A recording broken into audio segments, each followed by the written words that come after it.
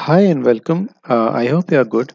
This video is about how to generate a sequence of dates between two dates using pandas. So basically the idea is to generate list of dates. For example, the expected output in our case is to generate dates between 1st Jan 2020 and 31st Jan 2020. So for this I'll be using pandas, and pandas has a method to do this. That method is pandas date range method. So let's start with importing the pandas library first. So import pandas as pd. Okay, so we'll be using, as I said, pandas datetime library. So pd dot date range. When we click on shift tab, it will give us the different arguments that are needed for this method. So basically start with start date and the end date. So we'll give the start date, it should be in quotes. So 1st of Jan 01 2020, that is 1st of Jan, and then 31st Jan 2020. So here I have given the date in DD, YY format. So to generate this output, this much line of code is sufficient. So let's see whether it matches or not. So yeah, so it's matching completely. In fact, I use the same code to generate the expected output. But the idea is, in this case, the to generate the list of dates. So let's look at the length. So it should be 31 because January we have from 1st of Jan to 31st of Jan. So we have 31 days. Okay, now there's one parameter. If you there is one thing you would notice here, the frequency is D. So what does D mean? D is days. So when we are generating the sequence of dates, it's generating that many days between these two dates, including these dates. So there's an option to change this frequency. So for example, if we again do control tab, then it has an argument called freq. So by default it is taking it as none. If we change it to say w, so it will generate we in the days, the end of the week. So as you can see, frequency, when we have given w, it is giving w hyphen sun, that is Sunday. So that means the end of the week, it is considering at it as Sunday, and that is the date which it is returning. So if we look at the calendar for 2020, you can see first is Wednesday, then Thursday, Friday, Saturday, Sunday, and Sunday is 5th. Again, the next day is 12th, that is the end of the week it is considering, then 19th, and then 26th of Jan. Here you can see 26th of January.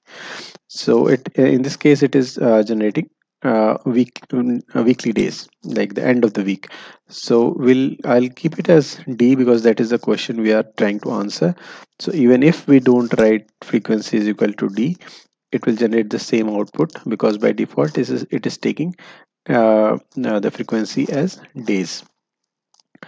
So now in this case I have generated the dates between the 1st of Jan and 31st of Jan.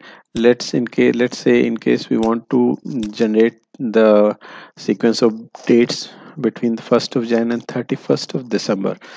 So instead of 01, we'll just write 12. So it will generate that many days. So let's see what's the length of this. Okay, it's 366. That means 2020 is a leap year. Okay, let's see. I'm not sure.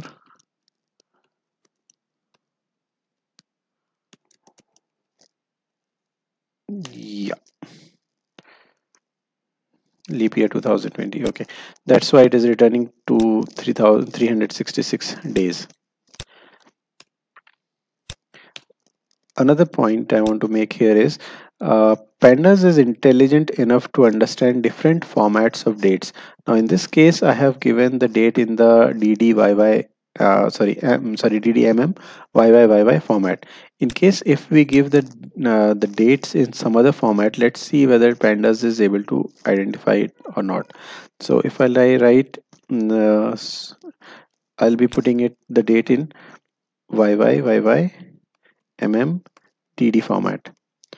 So it's 2020 01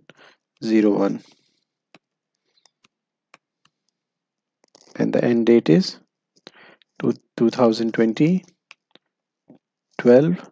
I'll keep it 01 31. Okay, so in this case as well, it is generating the same number of the same output. Let's see whether it's taking. If I write 01 hyphen JAN 2020, I just want to say I'm not sure whether it will work or not. So 01 Jan 2020, 31st Jan 2020.